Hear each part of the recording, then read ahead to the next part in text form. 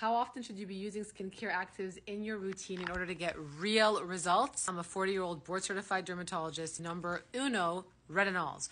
Go low and go slow. That part is key, because more often than not, I see you nerds out there deciding to slather on the strongest over-the-counter retinol you could find. And if your grubby little fingers can get your fingers on a prescription retinoid, using it every night, and your face is blowing the F up in the process. But that is no good. The name of the game is consistency over intensity when it comes to retinols. I would much rather you use a less aggressive percentage more regularly, minus inflammation. Number two, glycolic acid. This one should be used on average 3 to 4 times a week. In the winter time when it is dry and the sun is not as strong. In the summertime, maybe take it down to twice a week because you don't want to get overly sensitive to the sun. Glycolic acid is the #1 chemical exfoliant in my book, especially when you're looking for collagen production and hydration retention.